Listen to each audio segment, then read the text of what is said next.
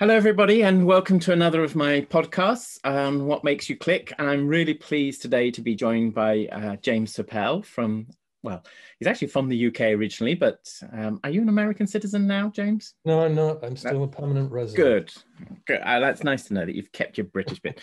James is the Marie, A. Moore Professor of Animal Ethics and Welfare at the School of Veterinary Medicine in Pennsylvania.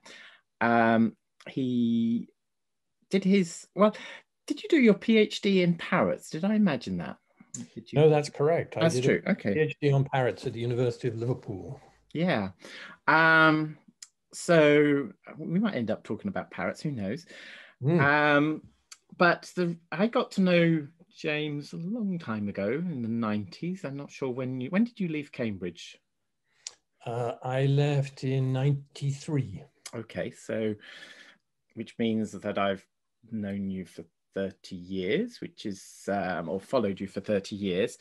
And this is the book that this always works really well when on the audio podcast because people have a clue what I'm talking about. In the Company of Animals, which was just an amazing book. And I remember reading it and just thinking, so it came out in 86, which was just as I was in vet school at that time.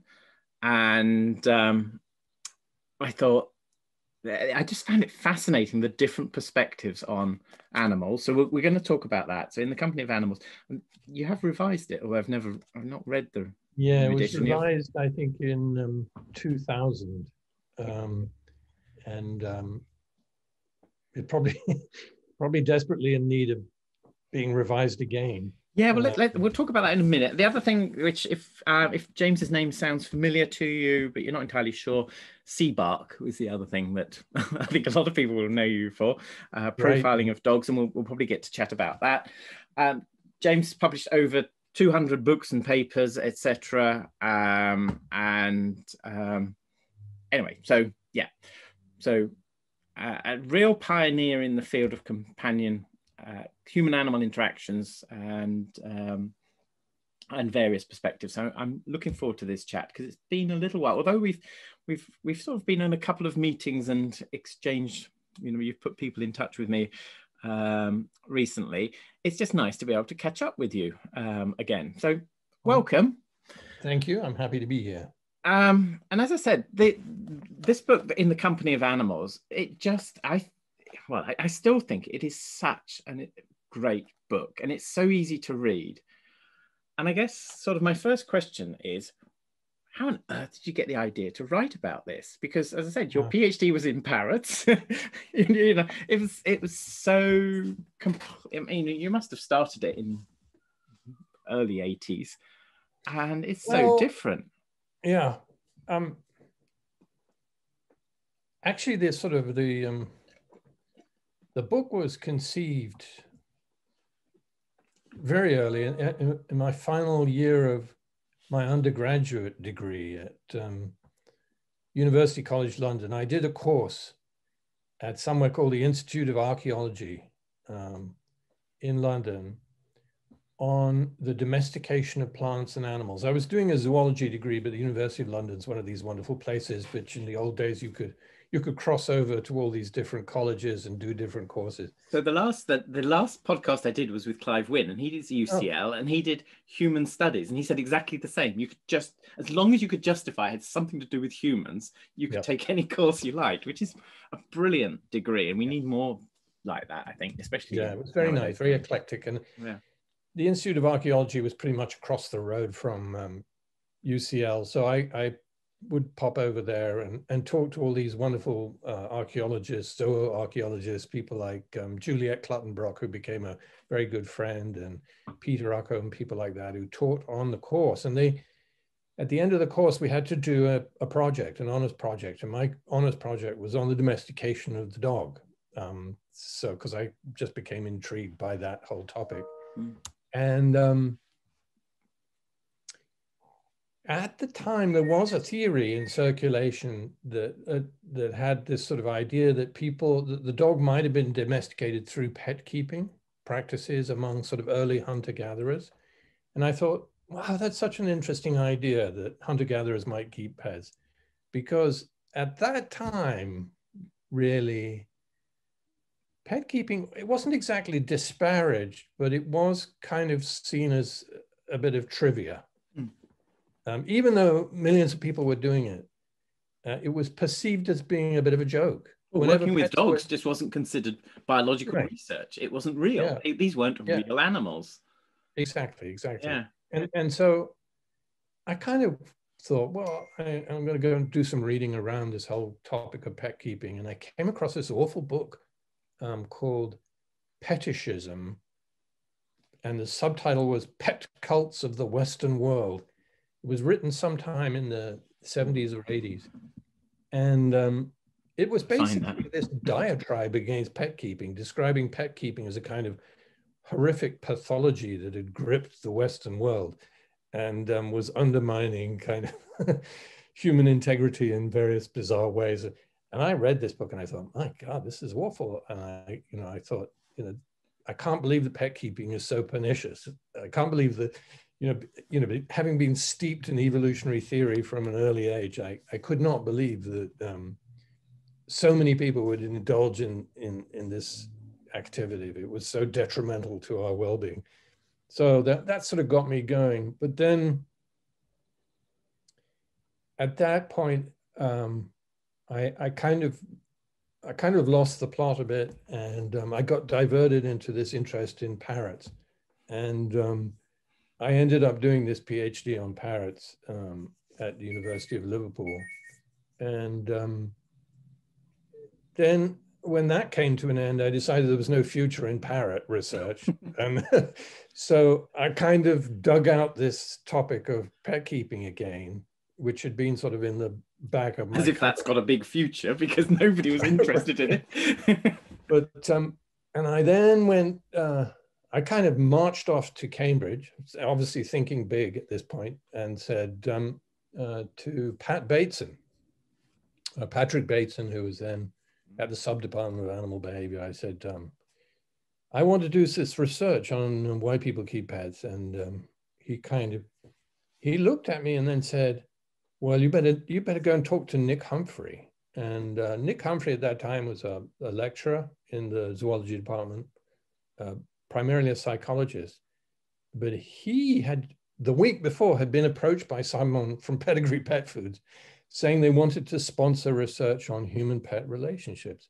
Oh, wow. And so I literally came a week later saying, I want to do research on human-pet relationships. So Nick Humphrey said, well, you better get in touch with this chap at Pedigree Pet Foods, who was Peter Messent. I don't know if you ever met Peter. No, I sort of know the name, but yeah. Yeah, he's now retired and living in Suffolk somewhere. But he and I got together and we talked about the project, and I kind of, one thing led to another, and I finished up with a postdoc at the Sub-Department of Animal Behavior in Cambridge, studying human-pet relationships. And, the rest is history, so to speak. It's funny, isn't it? Because, I mean, that's the thing, doing these chats with people is just sort of, how often something just turns on a pure coincidence. And I remember Ben Hart saying he was literally walking down the corridor with somebody, and they just happened to bump into this person who wanted to give a big legacy to Davis in this field, and just thought, okay, fair enough. Otherwise they wouldn't have taken off the animal behavior clinic at Davis. And you just think, oh, yeah, it's absolutely right. It's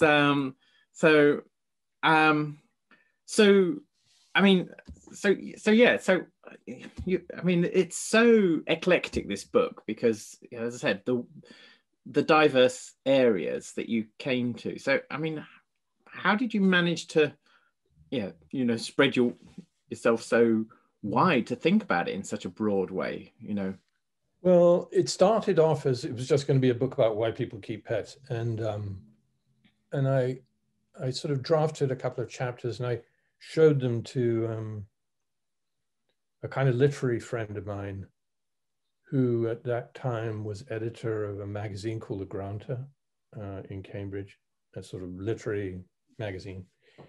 And he read them and sent it back, and he said, you know, I hope you don't mind me saying this, but this is just boring, he said. You need to, well, first of all, you need to stop writing like a scientist. And secondly, you have to, you know, there has to be a more interesting peg to hang this all on.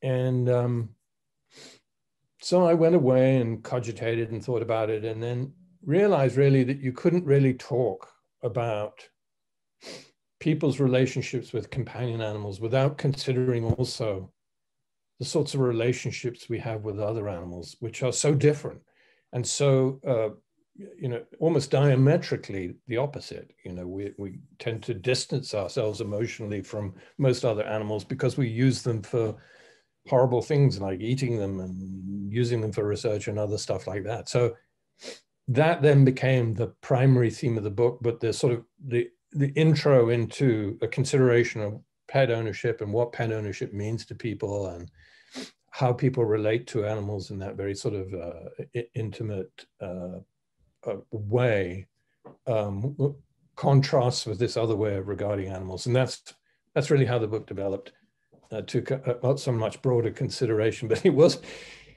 you know, it did cover a lot of ground, much of it very superficially, you know, which at the, you know, now I look back on it and I feel, ooh, you know, here you are sort of speculating wildly about stuff you know very little about, but they're great ideas, you know, and that's the thing. Yeah. They are testable ideas, a lot of them. A lot of them are, and actually most of my career since then has been kind of focused on testing those various ideas. Yeah, which is, I mean, well, and I think that's the thing, you know, it's there's so much now which is just so conservative, you know, you're not allowed to. And when I looked at your Google Scholar account, and I just looked at the number of citations your papers have, and you've got a really large number of papers with very high citation rates. So, you know, yeah, you do these things which really, I think that what that indicates is that makes people think. And perhaps anybody who's sort of, I say, the next generation, they probably don't realize that in the 1980s, to try and do work on dogs was virtually impossible if it wasn't dog health veterinary type work. Yeah. As I said, even then it's difficult. I mean, I sort of started doing my stuff in the 1990s, and people were just sort of, well, yeah, dogs aren't real animals. That's not real biology research. And, you know, that is it's a very different story now. But you must have had a lot of knockbacks in trying to publish your work in. I mean, I guess maybe, do you think being at Cambridge made it easier if you've got people like Nick Humphrey and Pat Bateson behind you? I don't know. I mean, I'm sure it was brilliant work, but you know what I mean? Yeah. Brilliant work can get rejected simply because it doesn't fit with the mindset at the time. Yeah. I think it's probably quite likely that having a sort of sub-department of animal behavior address helped. But I wouldn't say I had that much trouble publishing stuff. I had tremendous trouble getting funding for research. I mean, frankly, if it hadn't been for the Mars Corporation for Pedigree Pet Foods, I probably never would have, you know, succeeded at all, because they were very supportive in my early years, even though a lot of the research I did early on was pretty feeble.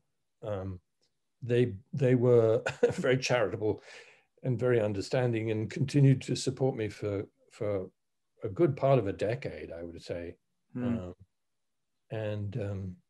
Without that, I think it would have been very, very difficult to sort of establish a career in this field. But you know, I think with any field, you know, it starts off with the research may not be that high tech because, you know, we're still exploring ideas and we haven't necessarily got the right paradigms in place. But that's science. And again, and you know, I think this is the thing. You know, people's idea of what science is and what it isn't. You know, it's only dealing with uncertainty, and if we can reduce that uncertainty, it's science. You know, that's all we're trying to do. We're not trying to prove our point. No. You know, and whereas people want these absolute certainties, and you think, well, that's not what science is about. Science, you know, that's what belief is about. Your absolute certainties. Yeah. No, I agree. But anyway, so as I said, it was a book that had an enormous, as I said, to me, and as I said, I really enjoyed the book. And if nobody's read that, and you say that it was revised in 2000, whether or not you get around to doing another edition as well. Because I have to confess, I haven't read the revised edition. How much changed? Should I go and buy the revised edition or not? It hasn't changed that much. It's just sort of expanded where it needed expansion, you know. Yeah. That's all.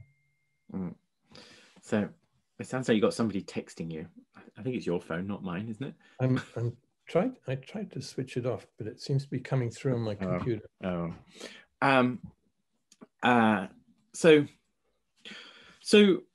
I mean, one of the things which that has really grown as well, and I know you've done obviously a lot of work in that area, is pets and human health. And this, and I must do one of these podcasts with Hal Herzog, although I don't really know him very well. I'd love to.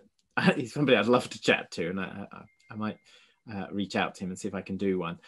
And there's a paper. Well, he's just done a blog yesterday or whatever about a paper that apparently has been accepted, so it's not even published, by Megan Muller and co at Tufts. And basically what they did is they took a group of teenagers and gave them sort of stressful educational tests. They had to do like a maths test and prepare a talk and stuff like that. And they had them in, they either had a handler with a dog, handler with a stuffed dog, or nothing there. And they found that there was no benefit from actually the live dog. And it was interesting actually, because I was reading the blog earlier, and Hal points out that, just to give people an idea, in 1990, there were 19 papers published on pets and human health. In 2020, there were 628. And it gives you an idea just how the field has grown. And so with the stuffed dog, they were allowed to touch it and whatever. And Hal argues that, this idea that actually, maybe dogs aren't providing social support. And he talks about the decline effect. So, as the evidence gets better, then so ideas that we might have start to get left behind. I don't know if you've got an opinion on that, as to whether or not you think that pets and human health, I personally, people make all sorts of claims, and I think things are important. And, whether or not it is specific to the pet, but the pet is the vehicle. But, what's your feeling at the moment with regards to what the benefits of pets are as far as human health go, and where they might come from?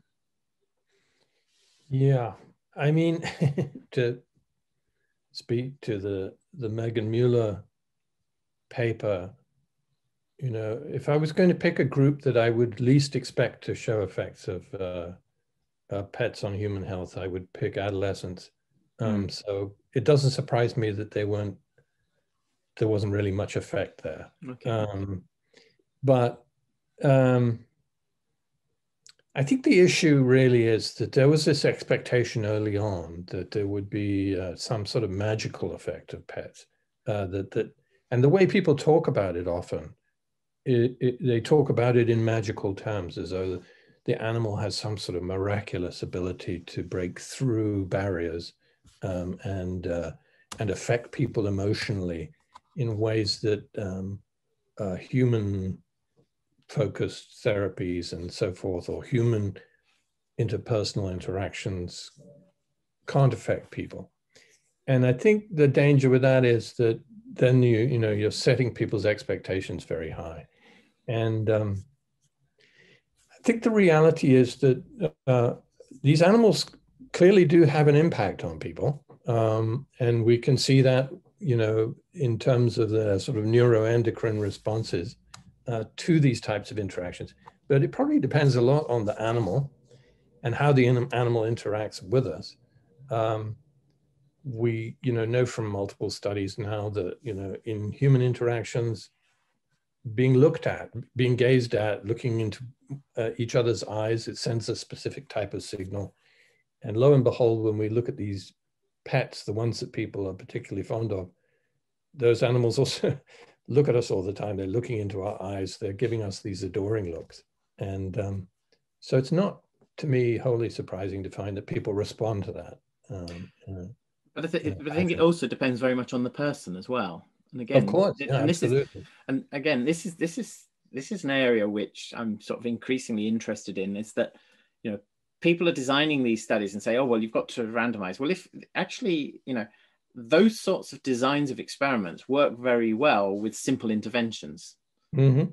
An animal is not a simple intervention. You know, it can have so many different effects on different people. Yeah.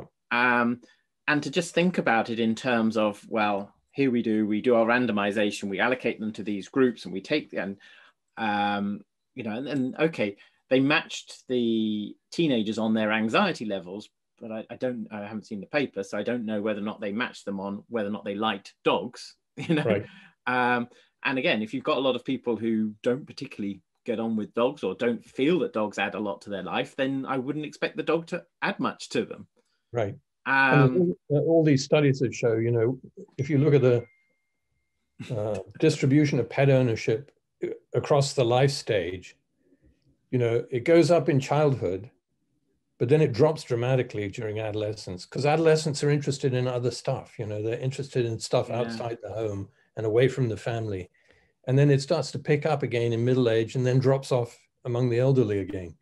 And so, you know, again, you know, there's a big focus, for example, on pets and the elderly and how important pets are for the elderly. But you have to bear in mind that, you know, I'm getting into that bracket of being elderly, and for me, a lot of my pets are more of a burden than a pleasure, because I want to, you know, in my declining years, I want to go off and travel and do interesting things. Of course, with COVID, I can't do that, but assuming things return to normal, you know, I don't actually want any more pets for a while. Maybe when I settle down finally and decide I've had enough of travel, but you know, I'm still reasonably fit and hale and hearty, and I want to do stuff. And pets are a responsibility. They hold you down. Yeah, if I get a dog now, I'm looking at it going into my 70s. Yeah, exactly. Yeah, I'm not sure. Yeah, you know, that sort of level of commitment. It's interesting. A number of years ago, I had a PhD student, and we looked at people and their getting dogs and dog ownership. And when we looked at the elderly, one of the reasons why we looked at people who wanted to get a dog and didn't get a dog. Mm-hmm. And it's a real shame. It's Claire Brown, and she, there's actually, they've got to be careful because there's several Claire Browns in the field, but and she never published any stuff from the PhD. There's some really nice stuff there, but as I said, so she looked at people who wanted to get a dog but didn't get a dog. And there were two groups that sort of stood out. One were the 30-somethings who were just so busy, they didn't fit, they felt sort of, because they liked dogs and they were interested in dogs, they also recognized that they were so busy and it wouldn't be fair on the dog. And then there were the 70-pluses. And the reason that came back from the 70-pluses, which surprised me, was they were worried what would happen to the dog after they died. Mm-hmm. And that was what was holding them back. So in both groups, you know, yeah, these people were being, you could say, very sensible about it. And yeah, you know, and whilst for some people, yeah, in their 70s, they, you know, and I'm thinking about the paper you did on, you know, people's attitudes to pets, and you talk about it in terms of affect and utility. If somebody sees their relationship with the dog in a very emotional way, then they probably don't think through to the fact that, well, I remember my late dad when he got my mum a puppy, and I said, well, you intend to make it to 90 then, Dad? You know, sort of, because, you know, he was, and well, my dad did make it to his 90s. So, but, you know, but they're responding to that, and they probably get a lot of benefit from it in that respect. Yeah. If you're somebody who thinks, yeah, sort of perhaps a little less emotionally about those things, then you can still get a lot of pleasure out of your dog doing various things with it, etc. But at the same time, you're perhaps more aware of some of the limitations that go with it. Yeah. But yeah, I mean, there are all these different factors. I mean, there, like you say, there's the human the human component and how susceptible those individual humans are to the charms of these animals. And then there's the animal component, which is this the type of animal that's going to really trigger that sort of response in a human? And that's going to relate to the breed, the species, the behavior. All these different things are going to factor into it. And it's, controlling for all those variables is virtually impossible. I think you have to take a different perspective and say, okay, maybe something more experimental. So we're going to say, we're going to compare a Siberian Husky with a golden retriever. And we're going to look at how they behave towards people. And based on that, we're going to make certain predictions about the effect it's going to have on the person or something like that. That I think will be in the end up being more revealing perhaps than these other kinds of studies. So I'm going to come back to that in a minute, because I wanted to chat to you about breeds, because I know that you're, again, breeds is a big thing as well in your research career. But I've got a PhD student at the moment who's looking at dog and owner interactions and its potential impact on them psychologically. What she's done is she's basically started off by interviewing loads of people and saying, what do you do with your dog and how does it make you feel? And as a result of that, she's got this sort of list of about 60 different activities that seem to have different effects, but you can start to group them and start to make different predictions. Interestingly, we've sort of supervised a master's student. We've done it with cats, and you get quite a different profile. She's actually originally from Brazil, and we had a Brazilian student, so we looked at it amongst the Brazilian population as well and got very similar results. And this is all qualitative work. But she's also now worked with autistic adults and interviewed them. And whilst you get a lot of the same, there's a number of additional things that seem to be coming out from the adults with autism that weren't apparent. And I hope you won't mind me saying this. I better check. I won't need to edit it out. One of the things that's come out of the interviews with the autistic adults, which we didn't come out with the humour, is, and it wasn't just one or two, it's quite a high proportion, said, my dog stopped me from killing myself. You think, whoa, the stress that these people are under, their dog gives them a reason for being and coping with things. And you think, yeah, okay. And yeah, so I think it's that very individualized. And I think, as I said, it depends on, it depends a lot on the human side. And again, that's been a big theme in your research, is the importance of the human in the relationship and problem behavior in animals as well. And well, maybe we should go there before we go to breeds. I don't know, or think about, well, they're not entirely separate. I think certain types of people get certain breeds of dog as well. So in relation to breeds, I mean, what kicked off your interest in breeds as well, then? That's an interesting question. I think I kind of got. I was, when I originally developed this questionnaire that's now known as the CBARQ, I was interested in using it to explore the prevalence of behavior problems in the dog population as a whole. Because, questionnaires are easy, cheap, quick to do. And at that point, it looked, basically all the information about behavior problems was coming from people who were treating animals with behavior problems. And they were giving this idea that, well, it was creating the impression that, some problems were very common in the population and this kind of thing. And I felt that was probably unlikely. These problems were very common, but basically I wanted to establish how common they were, And so we created this questionnaire, and then when the data started to roll in and we started to see what the prevalence was, it inevitably raised questions about, well, is that prevalence equally distributed across gender, sex of dog, across breed of dog, across age of dog, and that kind of thing. And so those were the kinds of questions we started to look at.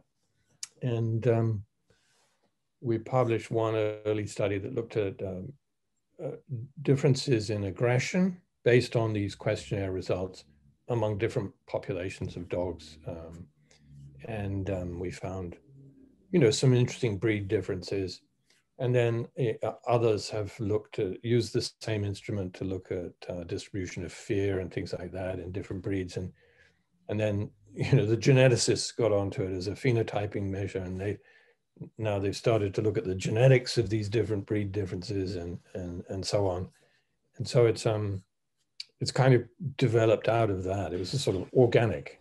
So you published that paper fairly recently in the proceedings of the Royal Society, wasn't it?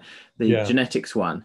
And I got to be honest, that was surprising when I saw that, because as I said, I always think of you as sort of the human, the role of the human in a lot of these issues, and sort of, that genetic side of things. And I know sort of, the geneticists are really keen to find, that paper, interestingly enough, circling back, came about as a result of a conversation I had with Evan McLean at the Canine Science Forum in Lincoln, which you organized. And we were eating dinner together in a restaurant in Lincoln, and we started talking about this stuff. And he said, send me the data, we will do this. And that's where it had its origin. My. So, I mean, and okay, it's sort of, you don't get dragged into the nature nurture argument, but what are your feelings now with regards to sort of what we can, because I think the more I sort of think about breeds, I wonder how much of breed typical behavior is self-fulfilling prophecy. Somebody gets a certain breed, they get a retriever, they play retrieving games, so it becomes a good retriever. And actually, I think, I think it's in here, wasn't it? You talk about the gamekeeper who had Cavalier King Charles Spaniels or something. I can't remember. I've forgotten. Maybe I'm imagining it, but I seem to recall. If it wasn't you, it was my dad telling me one of these stories. But just sort of, so there was a gamekeeper who decided to train cavaliers as game dogs. Maybe it wasn't you, as I said. I thought it was in there, but sounds like Ray Carpenter. Maybe. But yeah, so yes, that obviously there are differences between breeds genetically, and but how much how strong do you think those effects are if all things were equal? Well, I think like all of these things, the sort of the phenotype is a mix of genotype and environment, and I think in dogs in particular, the environment's terrifically strong, has a huge impact. So, and especially because dogs are so focused on people, so how the owner behaves, probably has much more effect than perhaps on a cat, who probably does its own thing regardless of what the owner does. No, I think that's true. And also that paper that you mentioned, the levels of heritability we got were very high, but you have to remember that the heritability estimate was based on breed averages. So what it's saying is that these differences between breeds are highly heritable. It doesn't mean that the trait, whatever it is necessarily highly heritable. So if you look within breeds, typically behavioral traits have very low heritability. Or relatively low heritability. But when you do this comparison across breeds, you find that those differences between breeds are highly heritable. So I guess what that's saying is that yes, most dog breeds are the result of selection for particular behavioral predispositions. And that shows up when you do that type of analysis. But within any breed, there's huge amount of variation, and and you'll find dogs within that breed who are quite atypical. Yeah. And they will be, then the question is that due to their environment? Is that due to, genetic variation within the breed? It's an open question, yeah, I guess. But I think the environment is terribly important, especially the early environment. The early developmental environment is really critical. Mm. Yeah, and it just sort of sets them on one road or the other, I think, and it can be difficult to turn back. So because when we looked at impulsivity in dogs and we looked at Labradors versus the Border Collies, we then looked at show lines versus working lines, and working lines, big differences in impulsivity, as you'd expect. Border Collie's quite impulsive, Labrador's not very impulsive. Show lines, virtually identical. Right. And if you think, well, and I'm not saying it's necessarily genetic, but if you've been sort of bred to stand still while somebody gropes you all over, and then probably you're actually selecting for a particular trait as well. And it's that variability within a breed.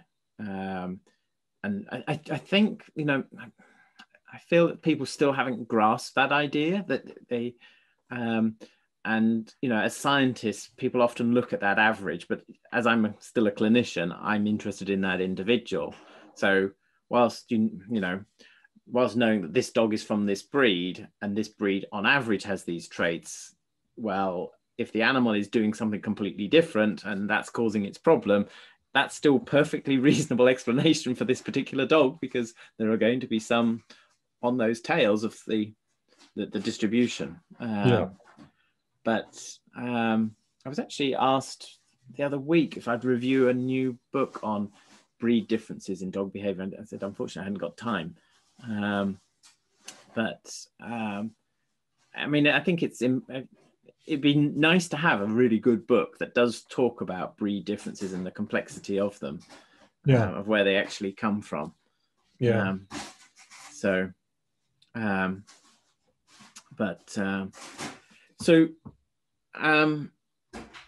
of the other things, we're just circling back actually to the pets and in human health, which again, and I must confess I hadn't picked up on this, but it's really, to me, it's become a really buzz topic the last year or two, is the welfare of the animal in AAI.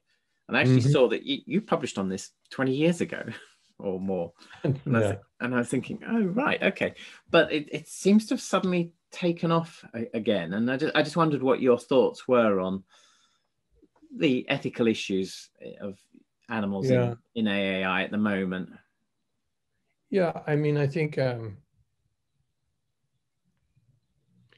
like all of these uses that we put dogs to, there's the potential to ignore the needs of the animal in order to satisfy the needs of either the handler or the target group, in this case, the people who are seeking animal-assisted interactions, therapy. And, there is a tendency out there to view the whole thing as being a sort of a very rosy activity, a very beneficial activity for all concerned. And I think for many of these dogs, actually, it is. There have been a number of studies that have looked at things like stress hormones and so on in these dogs when they're doing what they do. And for the most part, the results are fairly positive. But there are some indications that, if you subject the dog to too much of this stuff, they begin to show signs of stress. Or if you do it too frequently, they begin to show signs of stress and that kind of thing. And, I just think there's I don't think it. I know it. I've seen it in practice that a lot of the people who participate in these activities, the dog owners, the dog handlers, are so focused on the perceived benefits of what they're doing that they kind of ignore the dog.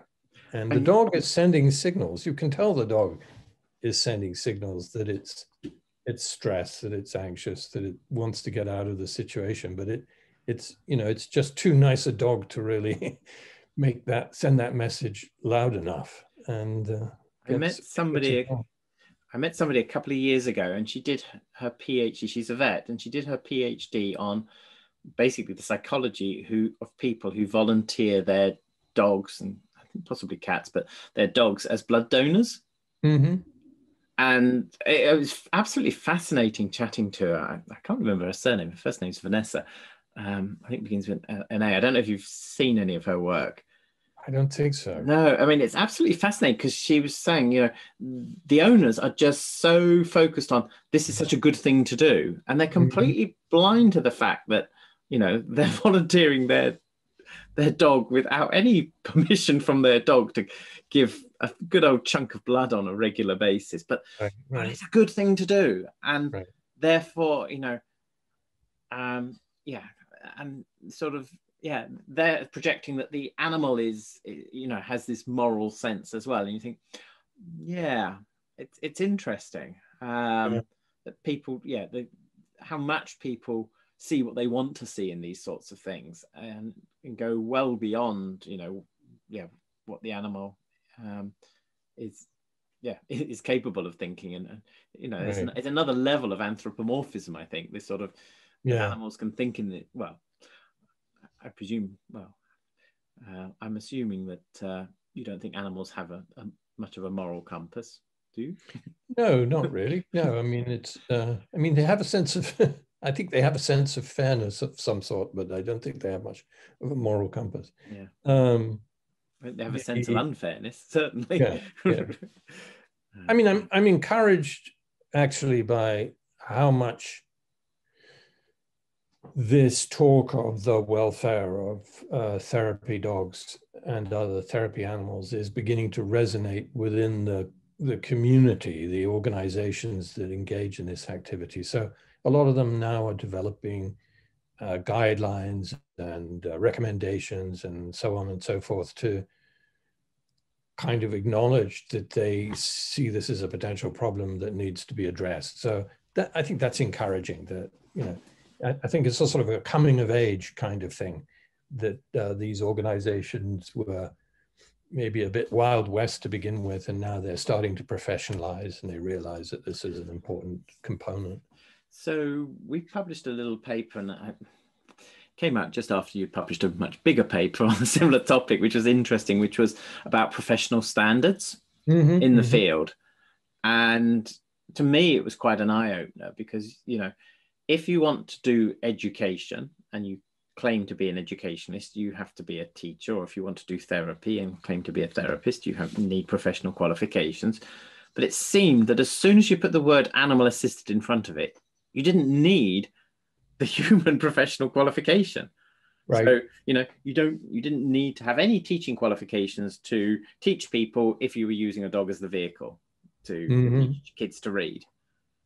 And you thought, whoa, you know, and to me that was quite an eye-opener. And what we did find is that those that did have the qualifications, so I mean, various aspects of their practice were that much more professional. But it is a bit worrying, I think, the sort of, as you say, it's a bit Wild West at times. Yeah, and it also it matters a lot whether people are doing this, you know, professionally, or whether they're just volunteers. So in the USA, they're all volunteers. None of them are doing this professionally. But I know in parts of Europe, it is a kind of profession, and in some countries at least, they're getting, you know, they're developing very strict standards. Austria, they're very strict. Your dog has to be assessed on an annual basis. You have to do various exams as well. Yep. Yeah. Same in Sweden, I believe. Yeah. Yeah. But I mean, as I said, I get the impression there's been a real proliferation in the US in this area, just animal assisted activities in its broadest form. I mean, emotional assistance dogs. Somebody was telling me that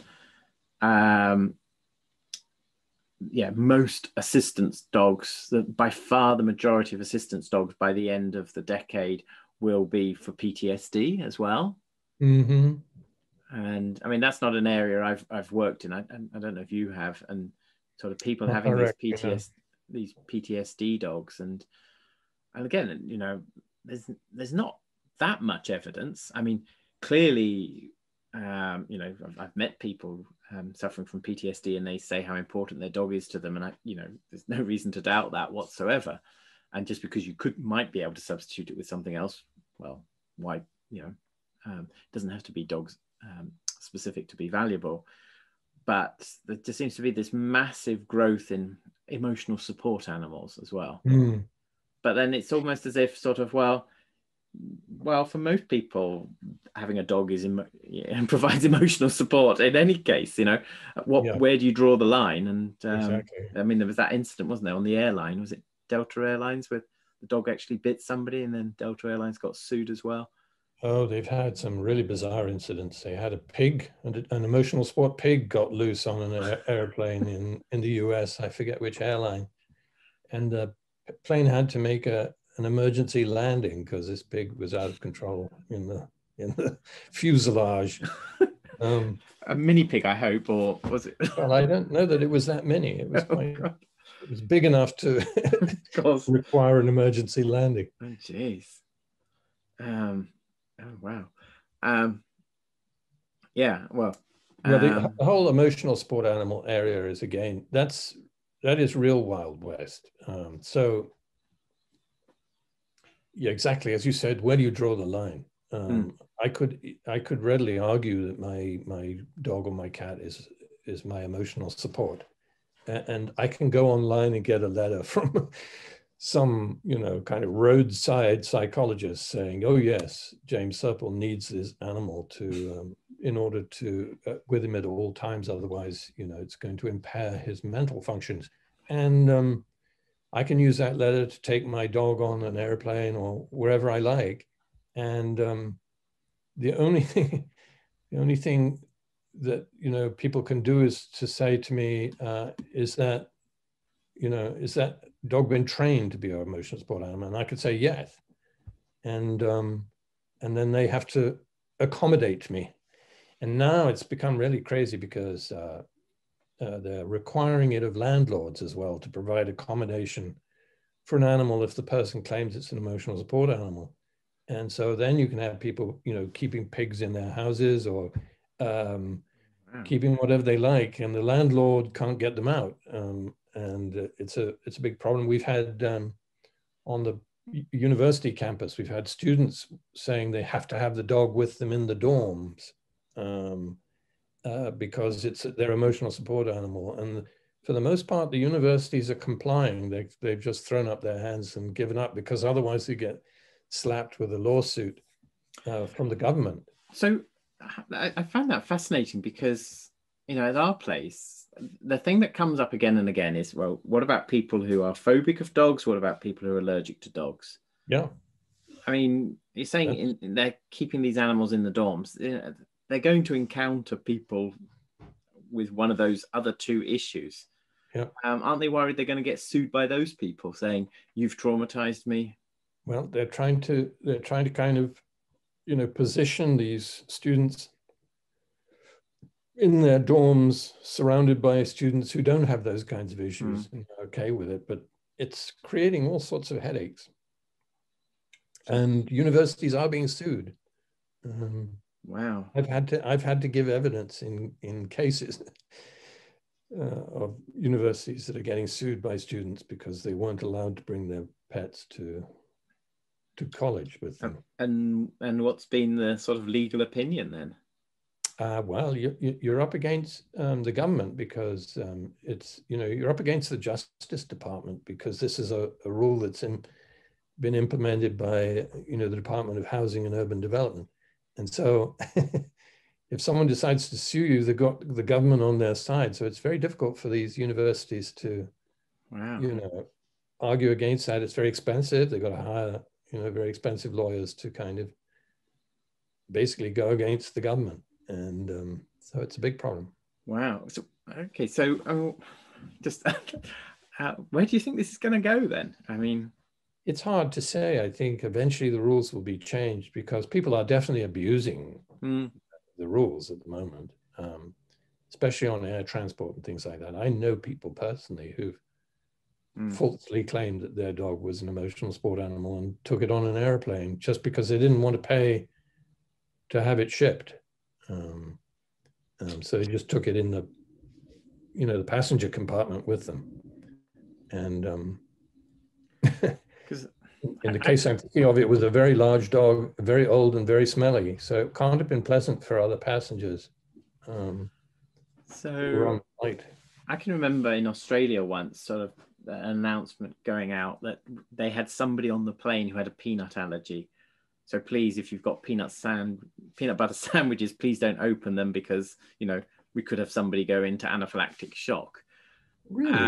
Yeah. And that just came through as an announcement. I just wondered though, if you had somebody who was allergic to dogs on the flight, and I don't think dog allergies are as severe generally as peanut allergies, but I just wondered if, because is it also true you don't have to declare it beforehand if it's an assistance animal? You can just turn up and they have to accommodate it, I think. If it's a true assistance animal, for example, a guide dog, then you're pretty safe because the law allows those animals pretty much everywhere. But in that case, the animal has clearly been, trained at length to serve a very specific purpose to help a disabled person. And that law has been on the statute books for a long time, and people have been quite happy with it. But this emotional support animal thing has really thrown a spanner in the works. In fact, a lot of the guide dog organizations and the assistance dogs organizations are lobbying to prevent these emotional support animals being recognized in the same way, because they think it's going to have a knock-on negative effect for true assistance dogs. Yeah. So it's a very complicated situation. It reminds me of a story, and I don't know if it's an urban myth or not. I can't remember who told me it, but this sort of goes back to probably the 1980s when, things were much easier with flights in America. And the story goes of somebody going up the West Coast and they were blind and they had their guide dog with them. And, as used to happen, you'd go from one city to the next. The plane might stop for a little while. Some people might get off. Some people might stay on and go to the next destination. So, you have these 2 or 3 city stops. And there was this guy who was blind and he had his guide dog and he regularly did this trip, maybe twice a week, because he was going home or going to work in different parts of the state. And, at the first stop, he'd sometimes take his dog out to let it have a pee or something like that. And the story goes that sort of, and I said, I don't know if it's an urban myth, but I just wish I could remember who told me, but sort of he was well known by the crew because they often did the same flight or whatever. They get to the first stop and they say, does he want to get off or whatever? And he says, no, but he says, but I think the dog might appreciate it. So the pilot offers to take his dog. And of course, the pilot's wearing sunglasses, walks down the ramp with a guide dog. And they said they had a hell of a job trying to explain to people to get back on the plane. That's funny. Sounds apocryphal, but it could be true. You never know, do you? You just imagine these sort of poor passengers thinking, this guide dog and a pilot appearing. But anyway, so go from the sublime to the ridiculous. So what are you working on at the moment, other than growing a beard? And it's really weird chatting to you because, as I said, you just look so different to me. I say you look very much like the captain of the ship. It suits you. Thank you. What am I working on at the moment? I've just submitted a paper. I finally submitted this paper, which has been in my out tray for about 20 years. Sort of trying to pull together all the evidence for and against the process of domesticating the wolf, which is funny because it goes right back to where I started when I was an undergraduate student. And again, I'm sort of pulling in anthropological evidence and archaeological evidence and behavioral evidence and all the rest of it. And hopefully that will come out fairly soon. Where's that going on to? That's going to be in Frontiers in Veterinary Medicine. It's going to be in a special issue of that journal. Okay. On dogs. So are you allowed to give us a preview of your conclusions or not? Well, my conclusion is that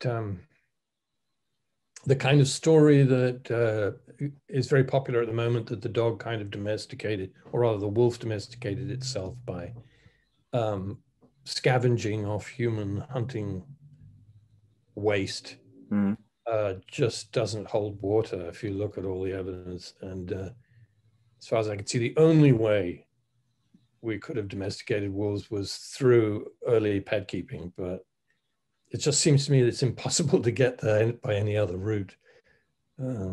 Yeah, it's a long and complicated story. So, okay, I'm fascinated by that, because with the some of the data, and you're probably I'm sure you're much better read than me on it. I hope so. Having just written the definitive paper on it, yeah. I would hope so too. But I just wondered, looking at the evidence, how much sort of there have been failed domestications of the dog because they ended up in the pod, or they were just too much of a pest, hanging around in certain environments. But that, I mean, certainly sort of you could see there might be an advantage. I'm not sure about co-hunting, but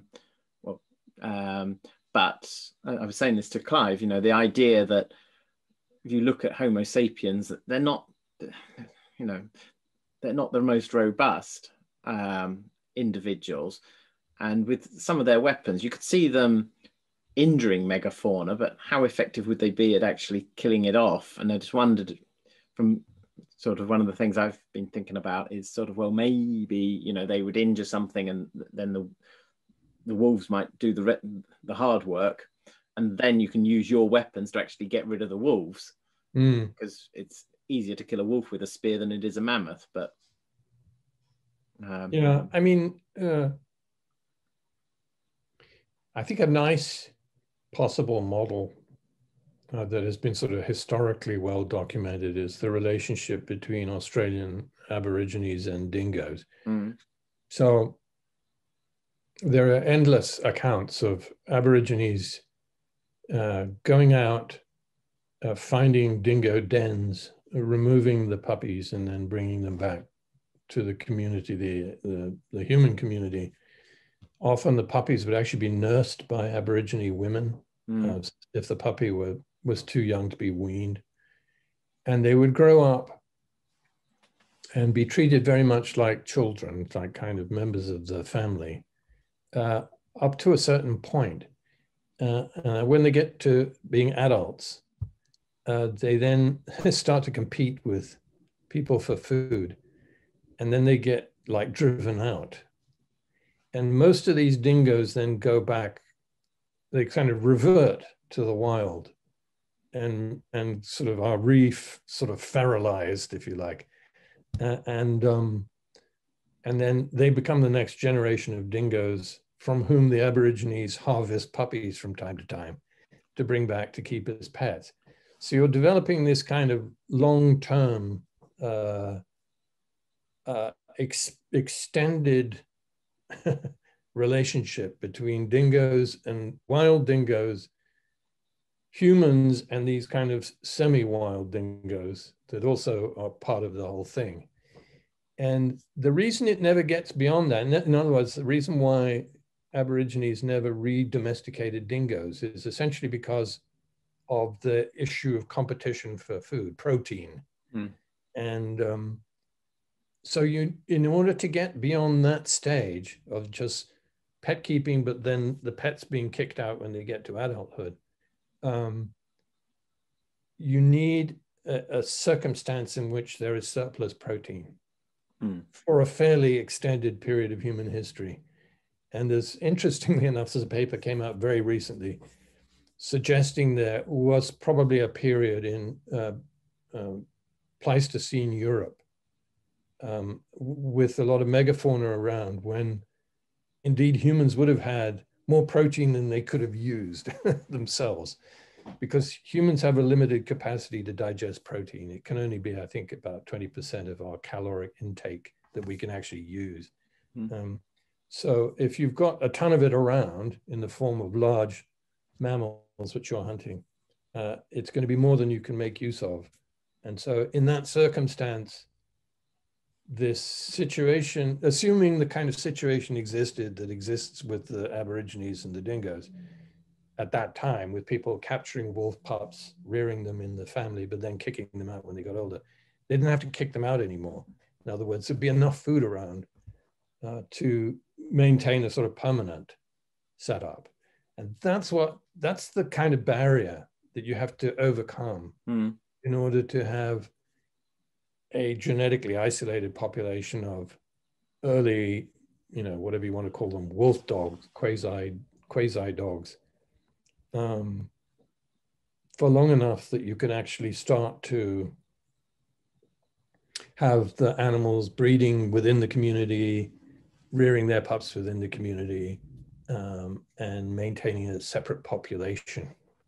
But I can't see how you can get that with scavenging. It just doesn't work. So, but I mean, why dogs though?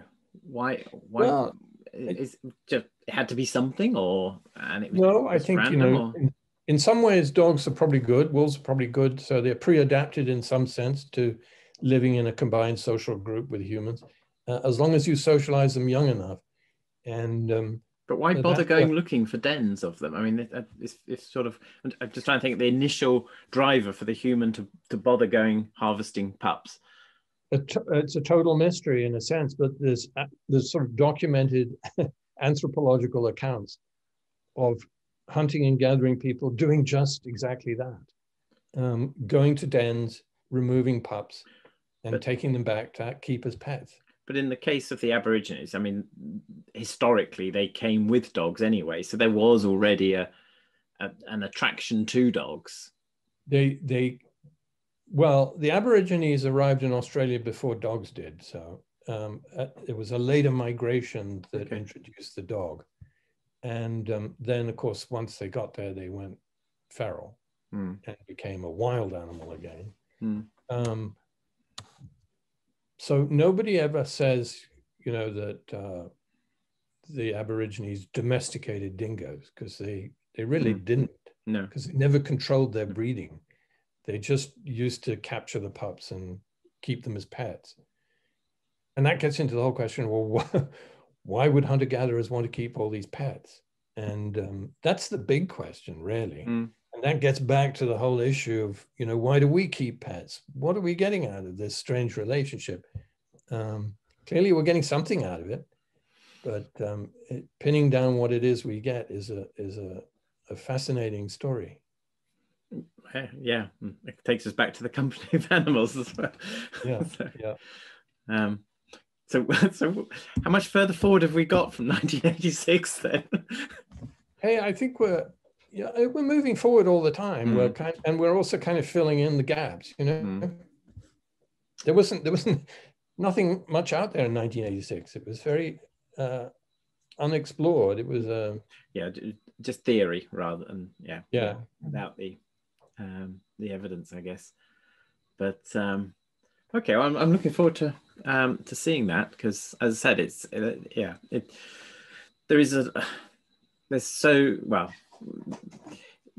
think it's coming to a head again. There's quite strong views and with people having it, but as you say, it's important to identify what are the barriers and then think, okay, that doesn't work.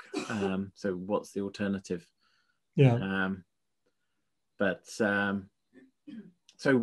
So why do you think people are keeping the pets then? Do you think? I mean, among hunter-gatherers? Well, I mean, some anthropologists have actually asked them that question, and their responses are remarkably similar to the kinds of responses you get when you ask people in our society why we keep pets. Because it's fun, we love it, we enjoy it, we love them, we like talking about them, we like interacting with them, we like finding food for them. That it's a kind of a major recreational activity that humans seem to like to engage in. They do fulfill a very childlike role in our society. There's no question about it. And they also fulfill a very childlike role in these hunter-gatherer societies. So they're treated like children. They're nursed, they're cared for, they're looked after, they're pampered. When they die, they're treated like children that die. So they're mourned, they're buried in a special way. There are all these ritual aspects to it that suggest that they're perceived to be like children. Even though a lot of these animals belong to species that these folks go out and hunt and kill. In fact, that's often how they acquire the babies. They killed the adult, they kill the parent for food, and then they get the baby as a sort of bonus. And then the baby is taken back to the village and given to somebody to look after. So it's a very fascinating activity and very widespread and very human. I think it sort of probably goes back to the earliest days of humanity, this type of behavior. Some people have suggested that it's to do with the fact that we are naturally a species that engages in a lot of alloparenting. So we look after other people's babies all the time. And so we don't, we're not too specific about whose babies we look after. We don't restrict our care to just our own babies. And we're not very discriminating in that sense. We're willing to care for anybody's babies. And sometimes those babies will not be members of our own species even. We'll happily give care to. There was that paper earlier this year, wasn't there, which was quite good data on they did a computer simulation, the grandmother hypothesis, as to why and they looked at the benefits that you got by having a grandmother involved. And basically, sort of the advantages of a menopause. And it was, quite a strong effect. And that's an interesting idea, that if that's been selected for, then, potentially pet keeping comes as a byproduct of that, because it's all about that, caring for others and the bigger community. And if the cost isn't too high, I mean, I'm talking about an evolutionary cost, the fitness cost, then I don't see why it shouldn't, the rewards what I'm saying is the rewards, even if the rewards are quite small, may balance the costs. And combine that also with the human tendency that, humans love learning the whole time. Yeah. Say it's a great interactive toy in pre-Xbox days. Yep. From that point of view. That's fascinating. I said it's always lovely to chat to you on that basis, and trying to get those different views. So, let's we've got a little bit longer. I know you said. I have to go at 1:30. Okay. Okay. So CBARQ and FeBarQ. So, I mean, that's really when you originally developed it, because it was it originally developed for guide dogs? Is that where it came? Because you seem to indicate earlier that it was a more general interest that you had. Yeah, I mean, there was a precursor which I developed for guide dogs, and then I thought, well, what I really want is something that I can apply to all dogs, and not just guide dogs. And so the CBARQ kind of grew out of that. It has some of the same components in it that we use for the guide dogs, but the idea was to sort of generalize across most dogs, at least. But it's really sort of become a big, it's been very widely embraced. Which is good that people are starting to standardize the way they're gathering the data, I think. I mean, were you surprised by that, or did you think, I was very surprised. I guess it just filled a niche.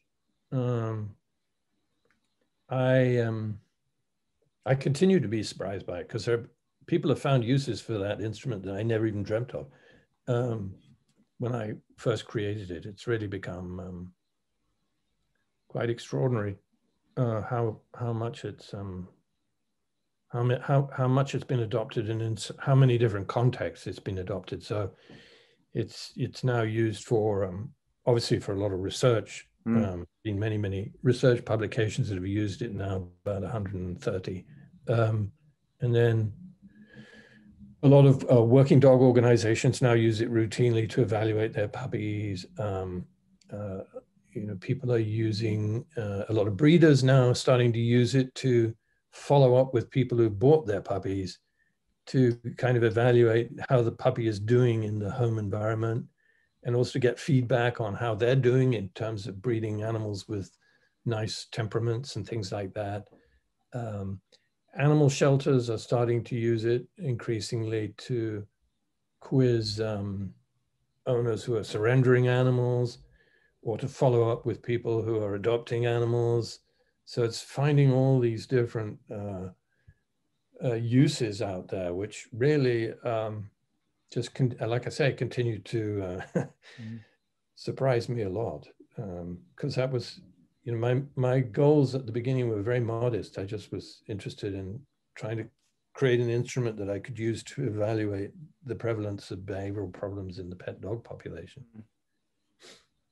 Yeah, I don't know if you know, we've just published a paper with FeBARQ. No. So we published some work with FeBARQ, and the point we were trying to make was, and I just sort of, it's great to have the chance to chat to you, because I don't want you to misunderstand either.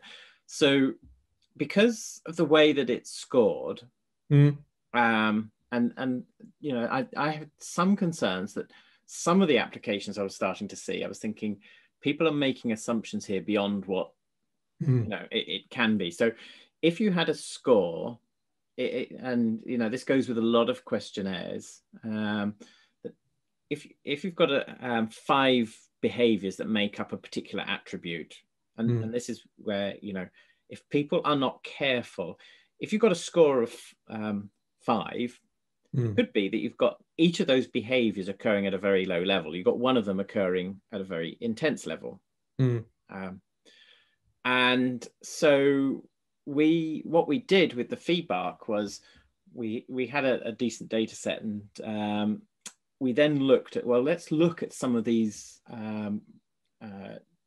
sort of risk factors or associations with different behavior scores, but let's use different cutoff points. So if we take the trait and we looked at play and aggression in cats, largely because there was an area that people often struggle to distinguish: are these cats playing, are they fighting, etc. And it actually showed some really interesting things. So if you just said, well, okay, I'm going to reclassify, if the animal scores anything, then I'll include, I'll generate a score on a binary basis, so present or absent that, and then I'll see how many of those traits it has, and we'll model the risk factors of development, or the associations with it on that basis. But then if we raise that threshold and say, well, rather than it being 1 and above, because it's 0, 0, 1, 2, 3, 4, isn't it? Traits are scored on.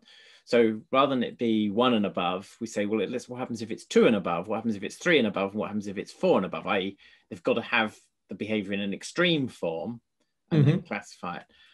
And we got some really, well, then this was the main point we wanted to make, was you get different, you get different associations, or you according to where you put your threshold. So people have just got to be a little bit more thoughtful when they're starting to think about it, because if you're using 1 and above, basically what you're trying to predict is, does this behavior occur? And the more behaviors that occur, then the higher the score in that situation. And that's telling you about the prevalence of the individual behaviors. Whereas if you take the higher scores, you're talking about the occurrence of the more severe forms, which are more likely to be the problem behaviors, and you get slightly different patterns. And so the first point was to just show how the factors will change, and people have got to think very carefully about, what's their important threshold? Is it the occurrence of the behavior, or is it the behavior occurring in extreme form? Because if it's in an extreme form, as I said, you get different factors. But it also started to give us, because we put in cat scratching as one of the predictive factors, and we were sort of quite pleasantly surprised that there was a lot of richness that came in the data by looking at it at all those different thresholds of what it might mean biologically, what is going on. So the factors that determine whether or not this behavior occurs, as opposed to occurring at an intense level, are quite different. And if you haven't seen the paper, I'll have to send it to you. Yes, do. Because, as I said, I'd like to do the same with CBARQ if you haven't done it. Well, we did. We've done some work with CBARQ. What's interesting is that these behavior patterns show a kind of sigmoid distribution when you look at them probabilistically. Yeah. So, the vast majority of animals show the behavior at some level. But then it sort of flattens off to a certain point. And then when they start to score in the high range, it suddenly goes shooting up again. So there does seem to be a clear division with a lot of these measures, at least in the CBARQ. I haven't looked at it in the FeBarQ, but it sounds like you've done like that. So, I mean, basically our point is you've got to look at, the distribution of your data before you decide where you're going to cut it. Yeah, absolutely. And I've made that, I've tried to stress that in many other papers, because a lot of people have used it like it's a linear variable, and they're not really linear variables. No. They are, they have this strange distribution. But when you think about it, it's not actually strange at all. It's kind of what you would expect. In other words, you have the vast majority of animals are within a kind of a normal low range. And then at some point, it goes above a certain threshold value, and suddenly then it starts to shoot up again. And it's an interesting distribution. And it's those animals at that upper tail that are the animals that are the real concern, that are showing the behavior that's really something we need to worry about. Yeah, as you say, it's prevalence versus the intensity, and it's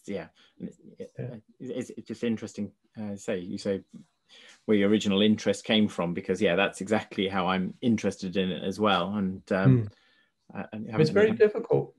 People say, "Well, my dog scored this on that. Is that bad or good?" And it's very hard to say, because it's you could say, well, it's this this far above the average. But is that good or bad? That might depend on you. It might depend on your dog. It might depend on the nuances of the behavior. And it's how that score is made up. As I said, it could be a low level across a range of the behaviors, or it could be that there's 2 or 3 behaviors, that the dog is quite indicates the dog has a real problem in that area. And from a clinical point of view, you need to focus on that specific problem. And that's what I find quite interesting, is, as I said, from a clinical point of view, that I can not just looking at the summary scores, it's the richness of the data. And it is the downside is, because it's so comprehensive, it is so long, but you've got the richness of the data, and you can start to say, okay, this dog has a problem with this predisposition, or this dog has a problem with this particular context, and you treat that very differently. We use it a bit in the behavior clinic here at Penn, and most of the time the people who are using it are focusing on the individual item scores. They don't look at the factor scores, because they're doing exactly what you're doing. They're picking out where the particular problems are. I'm conscious of time. You said you needed to get away, so we're just about running into it. So I'll wrap up now. But thank you so much. I really appreciate it. It's been lovely to see you, even if it's been a bit of a shock seeing you with a beard. I'm thinking, who am I chatting to? Thank you for giving up the time. Really appreciate it. And as I said, it's been so nice to catch up with people, but also catch up with people who've been so important to me. And as I said, I sort of bumbled into this profession, and as I said, particularly, as I say, the company of animals, but a lot of the stuff you've done as well has been really inspirational to me personally. So thank you for all of that. And I hope we get a chance to meet up in person and to get you a beer at some point. Yeah. Amen to that. Yes. And you told me you're still in West Philadelphia. The time I visited you, because I don't know if West Philadelphia has changed, whether it's become a little less dangerous. Because it wasn't the area that they used for the Fresh Prince of Bel-Air. Didn't he come from West Philly? He did. But I came round for dinner, and your wife said that she'd just seen somebody shot in the street, and you were just so nonplussed about it. Said, it makes it an interesting place to live. And I was thinking, I don't remember that. So it's nice to know that you're all safe and well. Anyway. Oh yes, it's like Brooklyn now. It's very safe and well. It's full of yuppies. Oh. Well, anyway, you got in there at a very good time. All right. So it's your magnetic effect. Thanks a lot, James. All right. Well, great talking to you, Danny. Yeah. Take care. All the best now. Bye.